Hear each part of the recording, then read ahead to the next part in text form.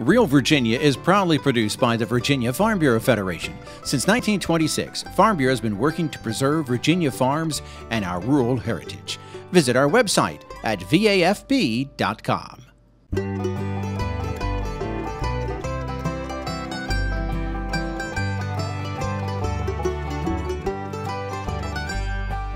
Home will always be Virginia, between the Blue Ridge and Chesapeake Bay, Atlantic to Appalachia, home in my heart always. Hello everyone, and welcome to Real Virginia, a show about Virginia agriculture and the people who bring us all of the wonderful products we enjoy, brought to you by the Virginia Farm Bureau. Black bears are causing trouble in Virginia farm fields, but not where you might think. Chef Maxwell shows us how to make a summertime favorite, watermelon pickles. And this week we visit Pittsylvania County to learn more about this agricultural powerhouse. Welcome back to Real Virginia, everyone. We're here at Maymont Park in downtown Richmond, where they actually have a black bear exhibit. Bears have been a problem for farmers in Western Virginia and orchard owners for many years. Dave Miller reports they're becoming a nuisance elsewhere in the state as well. Black bears are one of Virginia's largest wild animals. In recent years, their population has been growing, and they are now found in every part of the state except the eastern shore. With close to 18,000 bears, there's bound to be more interaction between the animals and farmers. Lately, bears have been making problems for producers in southeastern Virginia.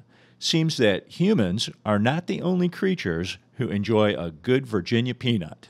It was pretty interesting in the way the bear did damage. Some of them would just sit down in the peanut field and kind of turn as they dug up the peanuts, and you'd see a big pile of vines in the middle of where the bear was sitting. And bears have also done random damage across the field in that they just pulled the plants up as they went across the field and dropped the vines down. Of course, in the peanut digging process, all of those vines that have been removed from the row cause you a digging problem because they want to gather up on the digger and not flow through the digger properly. Farmers say bears don't just pick one vegetable or fruit at a time. They're more like a bull in a china shop, knocking down all the plants near them, then sitting down in the center and taking their time to eat. They can go through a couple of acres of peanuts or corn before a grower even knows they're there. They've even been known to tear into large cotton bales, costing the grower valuable time and money to clean up. And the quality of the raw cotton is reduced. We should be able to come out for each individual load, so to speak, and make one trip. Well, what the damage that we were seeing around here, it would create multiple trips to and from the field. Not just the number of times we'd have to come out to help clean up and get it all back to be processed, but also the exposure that could open up for the actual crop itself. Monitoring bear populations and reducing bear damage is the role of the State Game and Inland Fisheries Department. Farmers have been reporting these damages to wildlife officials, hoping for relief. The State Department attempts to control bear populations through relocation, removal, and controlled hunting seasons. Each situation is unique, so wildlife officials work with producers to develop a strategy to discourage future bear visits. We realize that most people want wildlife in general, but when you get more specific, there are too many, and there can be too many, and there can be too few. So we try to find the right balance in there between these competing interests, and many times, understandably, agricultural producers want maybe fewer. They don't want none. You know, I think people can get that mistaken impression as well. Bears can travel many miles in a single day and are usually on the move. So when wildlife officers respond to a complaint, many times the bear has moved on. Bear sightings are increasing every year, and game officials have some tips for how to stay safe around a black bear. If you have a bear around your house, if you have pets out, put your dog food up, just feed your cats, your dogs, put the food away. Your bird feeders, the same thing. If you have one around the house, just put your bird feeders up for a week and let them move on to the next place. A lot of times they'll just leave and not come back. Same thing for your trash. If you have garbage, if you've had a cookout and you have food or greasy smells in your trash can, try to empty that out or do a better job packaging it up for the dump. With the state's growing bear population, there's an increasing chance of seeing a bear along the roadside or on your property. While that may be an exciting event, it can also be a nuisance, especially if the bear finds food and returns again and again. The Virginia Wildlife Conflict Helpline reported more than 2,300 black bear calls in the past 12 months, the highest of any wildlife species. Experts say the best advice for a bear encounter is just to leave the bear alone, and it will move on. In Southampton County, this is Dave Miller.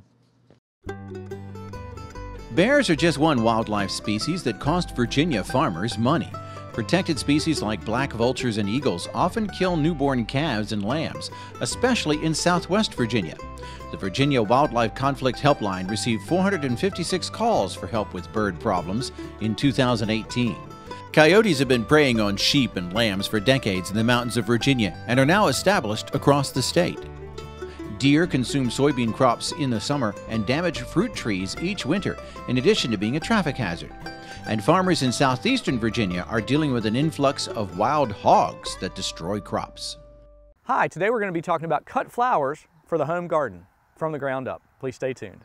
Farm Bureau is the insurance provider of choice for farmers. But did you know all Virginians can benefit? In fact, most of our members are not farmers. Members may take advantage of discounts on selected autos, trucks, mowers, and tractors on top of the many insurance offerings. Your $40 membership will easily pay for itself with their many savings options as well. Farm Bureau is made for Virginians. To learn more about the membership advantage, go to vafb.com or visit your local Farm Bureau.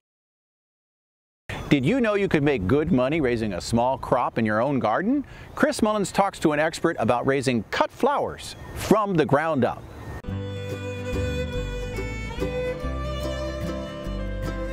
Well, hi and welcome. Today we're at the Fauquier Education Farm. We're here with Mr. Jim Hankins, the Executive Director. Jim, thanks for letting us come out today and talk about cut flowers. That's a beautiful bouquet you've got.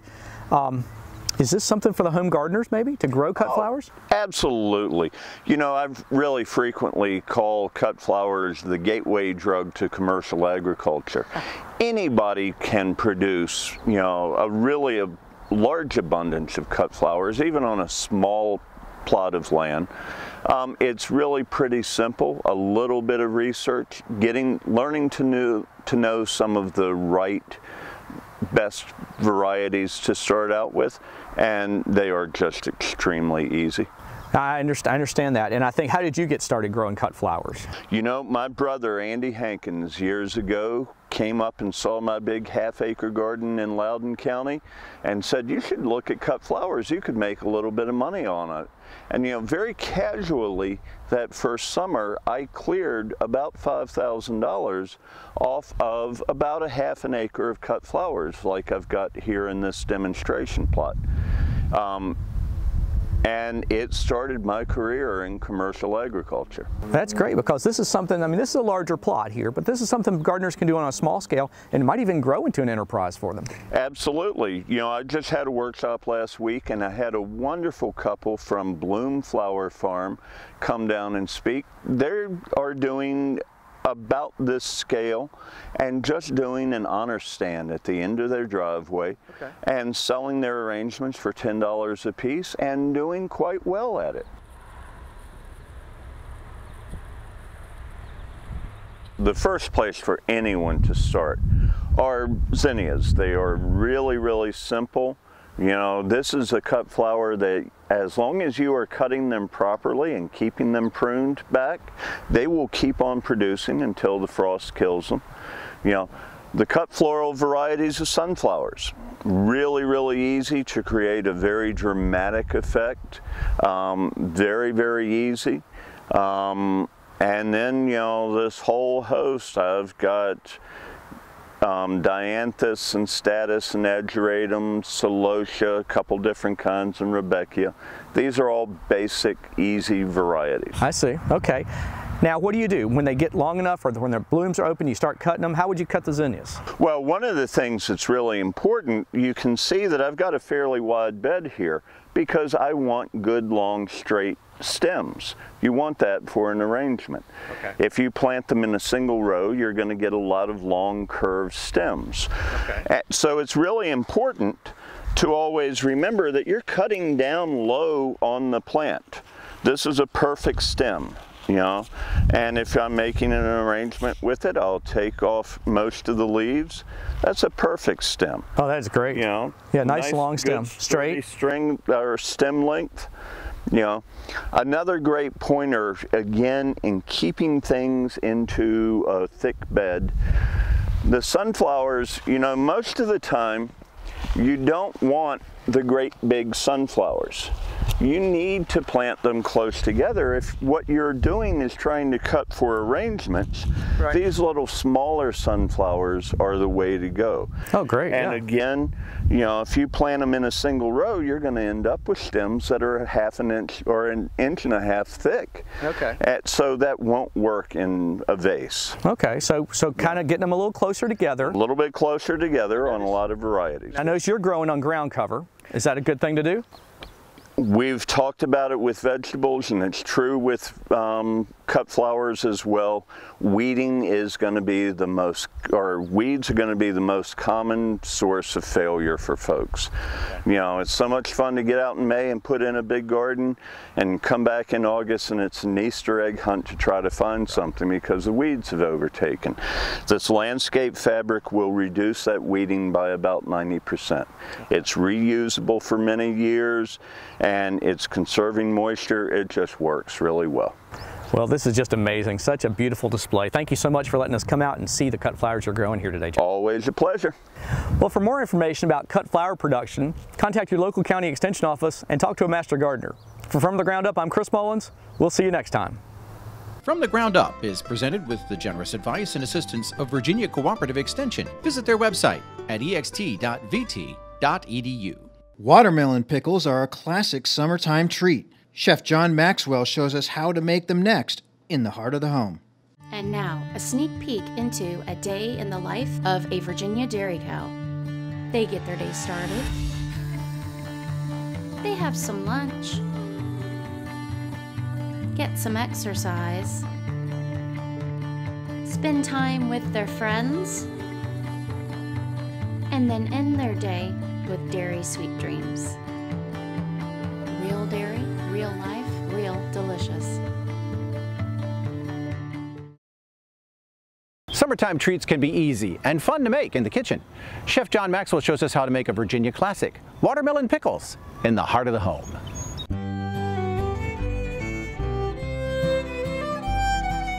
Hi, welcome to the Heart of the Home. I'm Chef John Maxwell, and we're here at Meadow Hall at Meadow Event Park in Doswell, Virginia.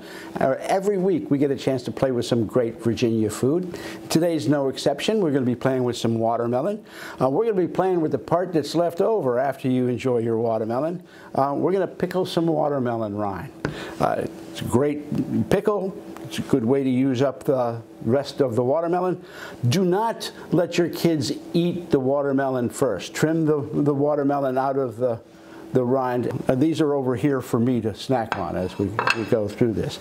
So I've got some watermelon rind that I cut, and I've brined them. I've got them in soaked them in salt water for a few hours, and then soaked them overnight in a vinegar solution to get them textured and to absorb some of the salt and the vinegar. Now I'm going to rinse these off in the sink behind me, so pardon my back. And make sure that I use cold water to do this rinse because I don't want to allow the cucumber to absorb any more, or the watermelon rind to absorb any more salt than I have to. Okay, so I've rinsed them all off.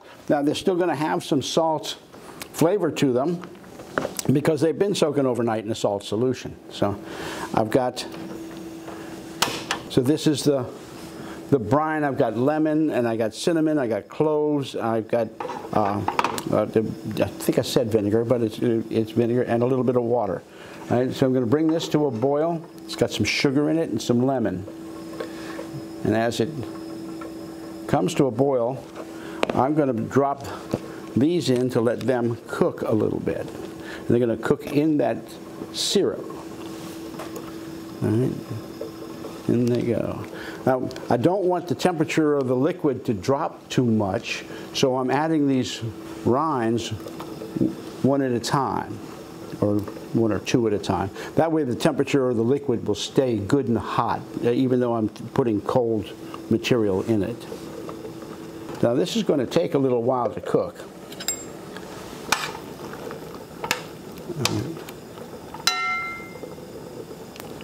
And it's cooking in that syrup. It's going to absorb all of those really good flavors. All right, so these have cooked. They've cleared up nicely. We're ready to work with these. So let me get, so I don't make a mess. I'll get this plate. I'm going to take one of these canning jars.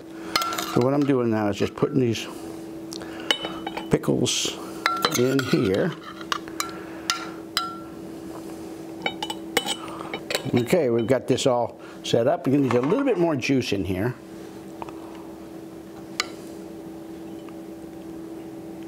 I want this to come up almost to the top. Now I'm going to put these on. But again, I'm not putting these on to can them. I mean, these are ready to be canned, and I could go through a couple of more processes and can them, but I'm just going to chill these down. So I'm going to put this on loose, just to keep anything from falling into them. And now this is going to go into the refrigerator and be ready to eat. I don't have the patience for canning. I make it good and it needs to be eaten right away. So I'll see you next time.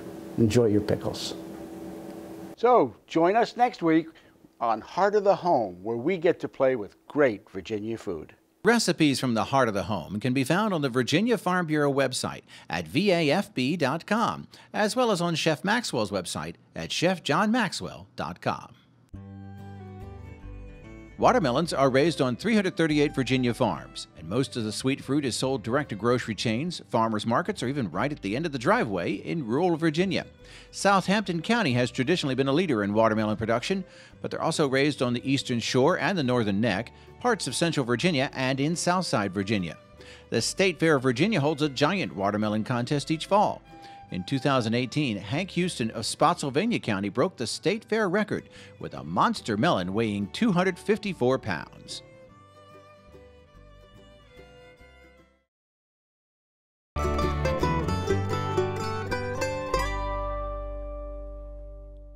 Pittsylvania County has been one of Virginia's top farming communities for more than a century.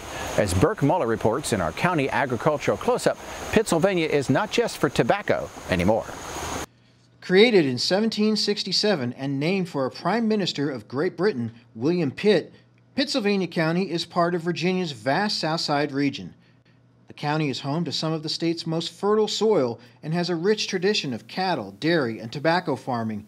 And some growers are now taking advantage of an emerging industrial hemp industry. We still are one of the large tobacco producers, 5,000 to 6,000 acres of tobacco land here a year. We're one of the largest cattle producers in the state. We also have a wide variety of produce being produced here in the county, and we're very proud of the amount of acreage that we have actually in production. The Old Dominion Agricultural Complex is a facility designed to help all farmers in Pittsylvania County, as well as the greater Southside Virginia agricultural community. It sits on 160 acres of land and is run by the Old Dominion Agricultural Foundation, a nonprofit aimed at improving the farm economy, particularly for smaller farmers. It's been a real mission of the development of the foundation to try to get as many small farmers a value added to their products as possible. Tobacco has played an important role in the county from the very beginning, and it's still a major part of the county's agricultural profile. But tobacco farmers like Robert Mills have had to change with the times. We have poultry, a confined poultry operation. We have cow-calf. We raise 4 different types of tobacco. We have small grains, and now we're adding industrial hemp. For a farmer to be successful today, the old cliche, you don't want to have all your eggs in one basket. Now of having your farm operation being diverse, not only in your crops that you grow, but also in the livestock. Some, like Mills, have started growing industrial hemp as a way to supplement their bottom line. Having the opportunity to grow industrial hemp has given us a little excitement, and the fact that it's a new crop that we knew very little about, but it has the promise of being a very profitable crop. So our hemp production is something that we're really keeping a close eye on this year as being part of our farm portfolio. Pittsylvania County has 1,157 farms spread out over 246,322 acres, about 1/3 of the entire county. The market value of all agricultural products sold was $72.7 million. The top crop raised in Pittsylvania County is clearly tobacco, commanding 2/3 of all crop sales at $20.4 million. Hay, nursery, greenhouse, floriculture, and sod are also important crops. Pittsylvania County's livestock sector is even more valuable, with total income of $42.8 million. Dairy sales come to $22.7 million. $16.8 million worth of cattle and calves are sold each year. Poultry and eggs total $2.5 million. Agriculture and forestry is the largest industry in Pittsylvania County and plays a pivotal role in not just the agricultural economy, but in the general economy. You know, when you look at the impact that those producers have on the businesses around them, everything from fuel to fertilizer to supply distributors within the area. So agriculture is a mainstay of Pittsylvania County's economy, as it has been for a very long time, and it will continue to be in the future. Dairy farmers like Tommy Motley are key to Pittsylvania County's future as an agricultural powerhouse in Virginia.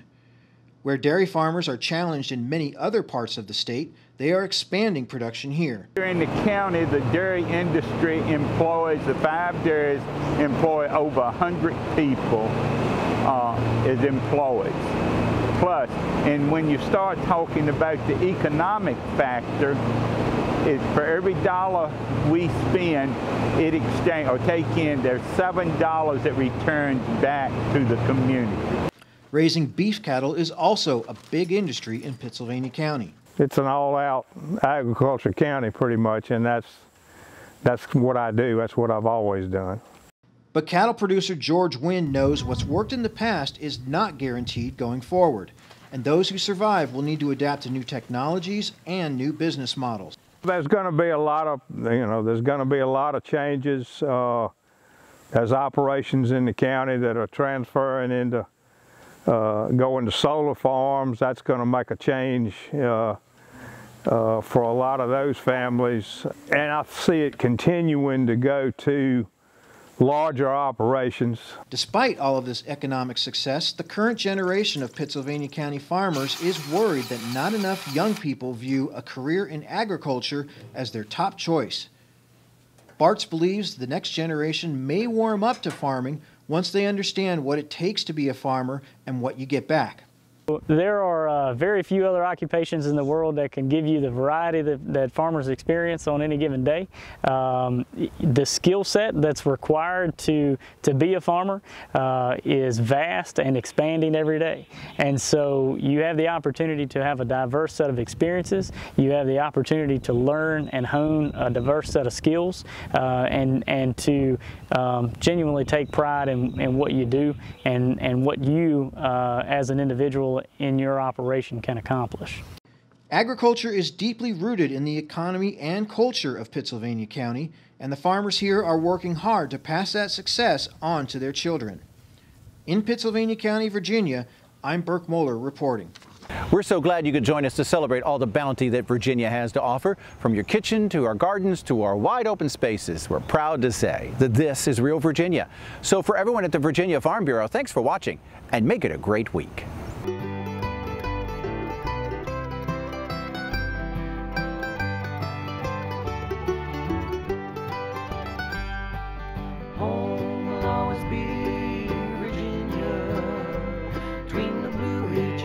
Chesapeake Bay.